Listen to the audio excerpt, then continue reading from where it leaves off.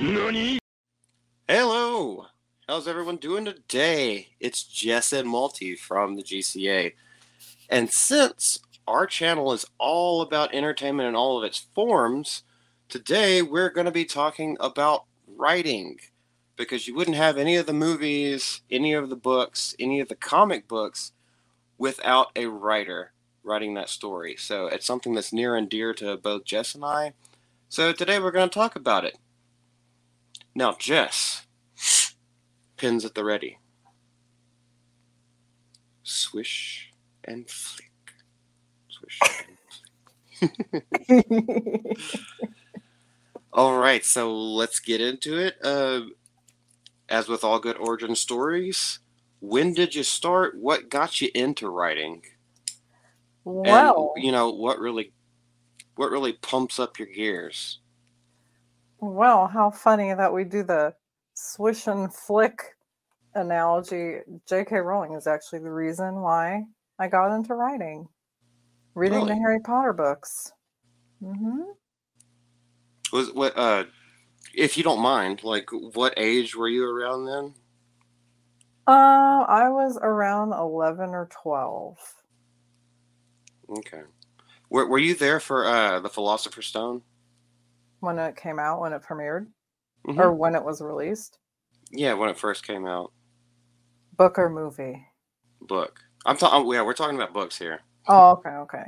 The book, I remember people talking about it at the time. I remember when everybody kept talking about it and going like, "Oh, have you read it? Oh my god!" And then somebody in my family gave us a copy.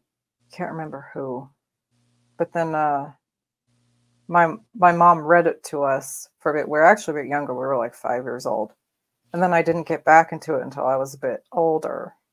But I do remember reading some of it, the first Harry Potter book, when I was like 5 or 6.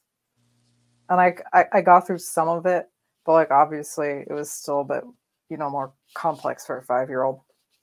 So I had to wait another couple years to actually like be able to comprehend it better. And from then on, I became a fan of the series too. It's a great series. I read every single book as soon as it came out. Obviously, I'm a Mm-hmm. little bit older than you, but I remember being in middle school when Goblet of Fire dropped, Mm. and it was on like a 3-week waiting list because when you check it out from the school library, it's like everyone wanted to read it. So what we would have to do is as soon as the lunch bell rings, you like scurry on over to the library rather than going to the cafeteria or to the gym to play basketball or something, and you try to grab it as soon as it's back in there. That's where I would go all the time. If I had a choice between going to recess or the library, I'd go to the library all the time. Or if we had a free period. Yeah. And I became friends with the librarian. She was a cool lady. And she's introduced me to many good books over the years. So it was fun. So what are some other ones? Obviously, the Harry Potty Mouse series that inspired a lot of people, and it's something that still holds on till today. Like everyone, well, not everyone loves it, but like I love it, and it still has. We're about to have a new show with it as well, Yeah. and J.K. Rowling's still in news I for know she is. reasons we probably shouldn't talk about here. But yeah, were there any other books that sparked your interest? I mean, yeah, there might have been a couple. Not as great as the Harry Potter books, but maybe like even like some of the Goosebumps books, I'd even say. Because I did Ooh, read some of those. deep cut. That takes me back. I didn't even think about those. I read all of them. Yeah. I think the first 54 issues, we had every single book. Oh, we had like all of them, I think, at our library. There was like, oh man, there's this one about a ghost and go eat worms, I think Mm-hmm. was another one. Yeah, that was one of them. And I can't it's been so long. But yeah. Monster Blood was a great one. Oh, I don't think I got Attack to of the that one. Mutant, Um, Night of the Living Dummy. oh, I remember that one kind of freaked me out. That one really freaked me out, actually. A little off topic. You remember when they had like the Ghostbusters? Oh my gosh, the Goosebumps TV show. Yeah. Their first episode was the Haunted Mask, and that was the first time that I had seen like the non corporeal heads from the mask like chasing her. That was the first nightmare I ever had. Was after I watched that. That's scary. Eee. Eee. Yeah, Eee. obviously it's a little campy nowadays, but back then, especially when you're young, when you're watching Are You Afraid of the Dark and Goosebumps and you're all into that stuff, you actually see it on screen. You're just like, oh, that image stayed with me. Mm-hmm. I mean, well, even though like I'm not like a horror writer necessarily, there's still some like I have like some creepy things that were incorporated like before when I've written like short stories. They weren't very good, of course, but um oh boy. Someone's at the door. You're getting doxxed already. So enough about Well, me. apparently a plane just crashed in Jess's farmyard. So sorry about that. Little quick cut. Let's get back to the conversation. You Just know. make sure it's not for Men in Black. You don't want that little cockroach guy landing in your yard. Well, the chickens will eat him, so. They can survive nuclear fallout, but they can't survive chickens. Exactly. It's good to know. Anyway, enough about me. What about you? What got you into writing? I I'm trying to go back as far as I can remember. What I actually think it was being forced to play outside as a kid. So whenever you're outside playing with other folks in the neighborhood, your imagination runs wild and you make up your own stories doing that. You kind of role play You your do, huh? characters that you build from scratch. You don't know what the heck you're talking about, but you're just like, Mm-hmm. ooh, that would be cool if this happened. So Mm-hmm. let's pretend this, let's pretend that. Mm-hmm. And obviously, the schools that I went to, they were really heavy on English and grammar. And so there was always a portion of the English class that was creative writing. And I just put my imagination onto paper. So that's basically where it started. And where I'm from, the whole citywide, all the school systems in the city, they had this little thing where if you wanted to, it was called Seedlings. And that was the name of this compilation of like poems, books, not books, poems, stories, and art that teachers could send in from their pupils. And if it got chosen, then you would actually be published.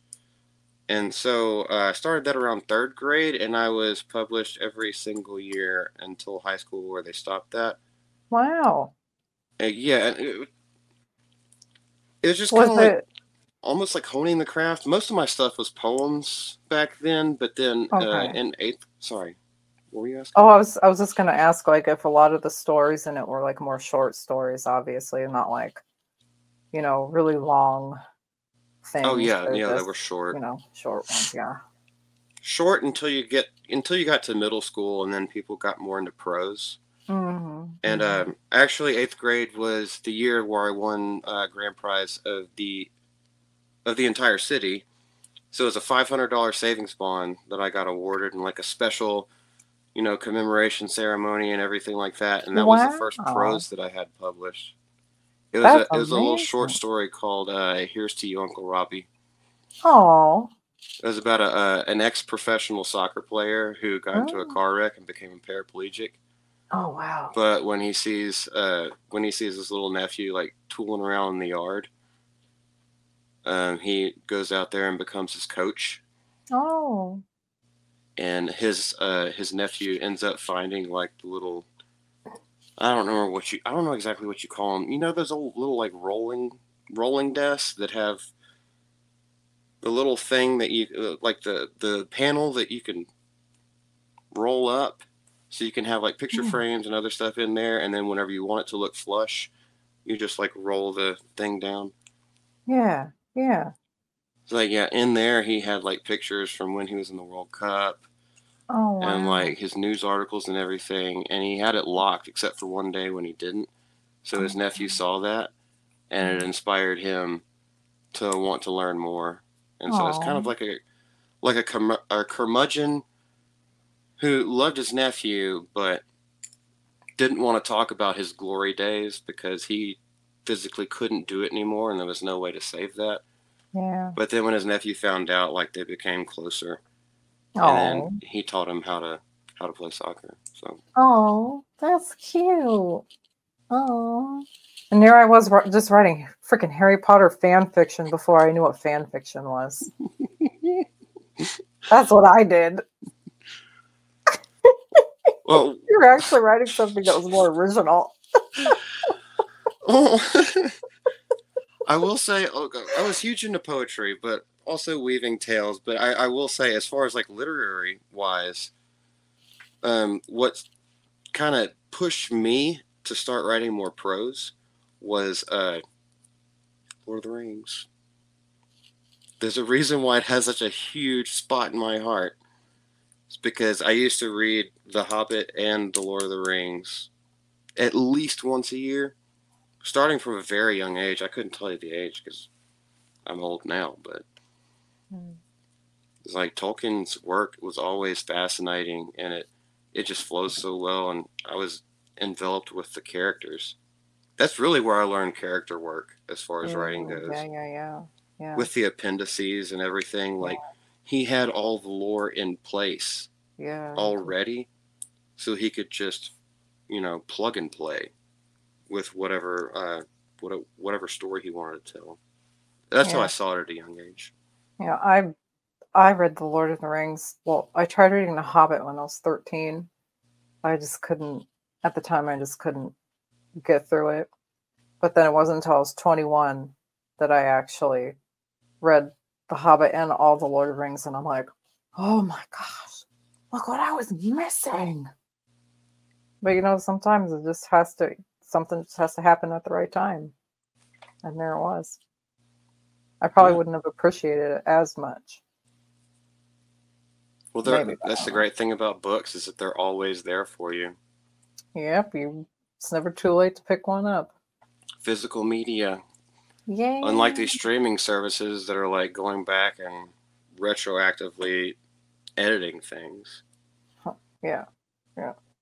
Yeah. Not a fan. Yeah. Well, speaking of books, what about like genres, like particular genres, or even like other media, like art, music that inspires anything that you write, and then we can go into that with me afterward. Well, Sever to this day, not so much, but it was a huge thing. Um, Especially in my formative years, I struggle very deeply with depression. Mm. Um, and high anxiety, they kind of go hand in hand. I think they call it manic depressive. Oh yeah. Mm-hmm. So most of the stories that I write, they always have violence in them. At Mm-hmm. some point, it just happens. Mm-hmm. There's always some kind of emotional element. It doesn't have to be a love story or, well, actually, I don't. Well, technically, my first screenplay could have been seen as a love story, just very tragic. Mm-hmm. But there's always some element of emotional attachment, whether it just be family, whether it be an actual lover, Mm-hmm. and there's always some form of violence in there, and I make my violence brutal. Mm-hmm. I would like to like get into horror at some point when I write, but as far as what drives me and what I kind of go towards, it's a lot more fantasy, allegorical stuff, and then sometimes just interpersonal dramas. Mm-hmm. Mm-hmm. So what about you? Well, for me, for the longest time, it was fantasy and science fiction. Some science fiction, it really depended. But I was obviously big time into fantasy.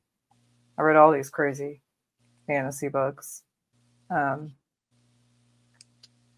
what else? I mean, obviously, Well, Harry Potter's kind of tech. I think they called it like, do they call it portal fantasy or something like that?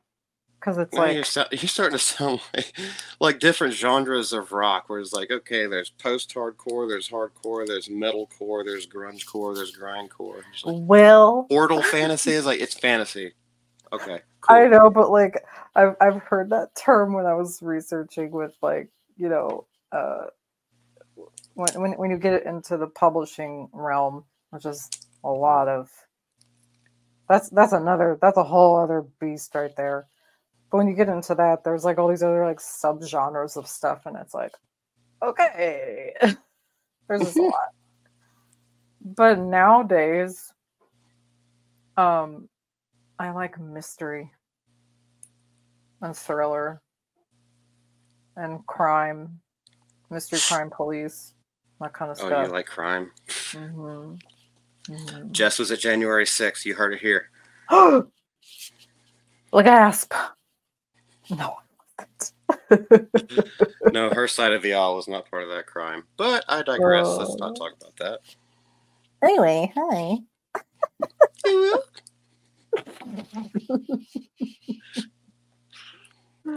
Oh.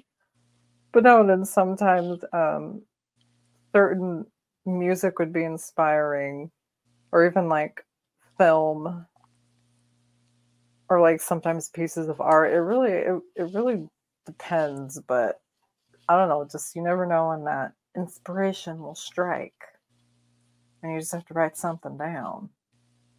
And I'll admit it here too. I read the Twilight books, and I did write some Twilight fan fiction too, but it did not last long. Hey, everyone goes through their phases. It was a bad phase. It was very bad. I forgive you. I gave it up quick though. It wasn't until high school and then after I saw the first Sherlock Holmes film, Guy Ritchie's, and I was like, "Oh my god, I want to write a book like this. This is awesome." And then from there stemmed the novel I've written, which is a whole nother story altogether. Oh, yes, we will be getting to that. Don't worry. Oh snap! I have noticed,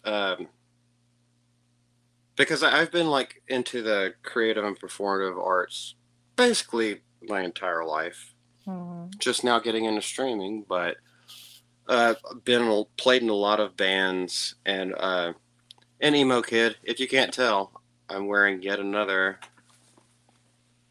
where is it, Oh. Alice Anna shirt. But they were very their lyrics were always inspired either by Greek mythology or old Edgar Allan Poe poems.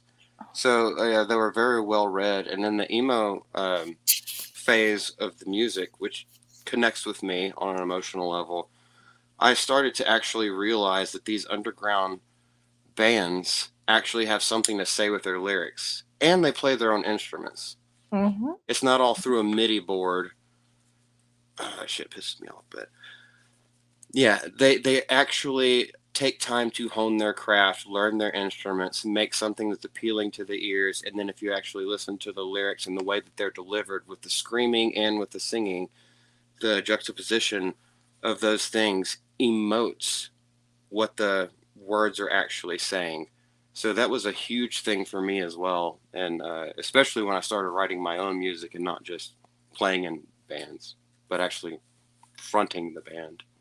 Yeah, and obviously with your previous, writing poetry is probably really simple for you to write songs because it's kind of similar. Obviously, nothing rhymes, maybe, but I don't know. I don't write songs. I I can't was write about to say, poetry. it's like, no, my poetry doesn't rhyme most of the time. Oh yeah, well, not okay. So there's rhyming poetry, then there's like near rhyme poetry, then there's poetry that's just like free reign. It doesn't rhyme at all. There's Hmm. like that's like Blank typical, verse. yeah, or something. I think there is a term for it, but I can't remember. Blank verse is the term for it. Oh, is that right? Maybe Hmm. it sounds kind of familiar, There's but free I don't verse know. and blank verse. Blank verse Free has no. verse. That's what Yeah. I was taught. Yeah, I remember that. Yeah. Yeah. Yeah, and that's one thing that I liked. And maybe it's just me being got a touch of the tism or something like that. But when I wrote songs, I almost never wrote choruses. So like Mm. the lyrics in my songs, they hardly ever repeat themselves, if at all. Mm. It's this portion, this portion, this portion, this portion. And they all work in tandem, and they all tell a story Mm. with the music and with the lyrics. And you don't. There's no hook, but every part, at least for me, I enjoy it. I'm just like, that is actually pretty daggum catchy. I like that part. I like that part, but it's not just like, we're gonna say the same thing forever, like church music, and it's catchy because it's only four chords, so everyone's gonna get it stuck in their head. And it's like, no, you should think about music. It's an expression of the soul. So Mm-hmm. anyway, that's how I view it. I know not everyone does. Oh, I think that's very. I think you're pretty spot on with that. I mean, any form of writing is an expression of the soul. I mean, you can't help but even put some of yourself in things like I've put a bit of myself in some of my characters. You can't help it, but it helps make them feel more realistic. But obviously, there's other things that you know, like even people you've known or know even to this day. Um, they get inspired by creating a character kind of like them. But obviously, you can't completely, make the character that person because it's kind of like a almost like a copyright thing a bit. But it's just Hmm. you just have to make things original. You can't like make an actual person Yeah, or put an actual y person in the fiction it'd be like towing the unless line of plagiarism. yeah, However, kind of like yeah, everyone is inspired by something. So yeah, everyone yeah, is. I mean, I'm not going to take that Mahler point of view. Not that it's Mahler's point of view. I'm not saying that, but yeah, just the way that they dissect things. It's like yeah. everyone's inspired by something. So technically, everyone is plagiarizing something, but it's just That's very true. how they turn it around in their hearts and their heads and weave that into something else. It makes It's it not. their It makes it its own new thing. Yeah, it's their unique spin on it, on whatever they were Yeah. inspired I mean, by. Ecclesiastes 23 from the Bible, there is nothing new under the sun. Yeah, yeah. So, yeah, everyone's going to be Mhm. inspired by something. And, guys, if y'all are inspired by anything, if you're inspired by anything we do, which I doubt it, feel free to get out there on your own. Go hoof it. Yeah, you don't know. You never know what's going to happen if you get out there. You really don't. You will have to put in the work. It Mm-hmm. takes a lot of time and it takes a lot of effort. But if you're Mm-hmm. passionate about it, that passion won't leave unless you let it leave, unless you kick it out the door. Yep, yeah. I mean, my book started from a short story I wrote in high school for an assignment, and then it just became a novel. But it's changed a lot over the years because it used to be like it used to be like a steampunk thing. Then Ooh. I changed it. It was like steampunk urban fantasy with I don't even know. It was really kind of convoluted. So I was like, because at the time that's like I was just reading all that fantasy and I was reading a lot of steampunk too. So I was like, oh, and I wanted to put all that stuff in the book, and it just it ended up just being too much. It's like, what is this book even about? Like, does it even have a solid plot or foundation or anything? So I actually ended up like completely rewriting it and like cutting out a ton of chapters because it was like six no like four or five like different viewpoints, and I'm like, okay, I need to make it just two tops. So now it's just Ooh. two. It's the main girl and the main guy, and it switches back and forth. And it's actually the book that I actually wanted to write originally. It is definitely a Victorian mystery. But I mean, I and now I'm like exceedingly I'm very happy that I took that. It took me like 3-4 months to just completely rewrite it, but it was because I had a decent enough foundation that I could completely just like rewrite chapters and just, you know, basically, I mean, it was a lot of work, but still, I'm really pleased with the outcome of it. I was very happy with it. Nice. Hey guys, hope you enjoyed this. What will be a multi-parter? I think it's been a great conversation so far. So much more to talk about. And follow us at the GCA crew on YouTube. You can also find all of our links for our Twitters and everything else that we're doing. Discord will be dropped in the chat. And we hope to see you again. Thanks, Jess. You're welcome. Thank you.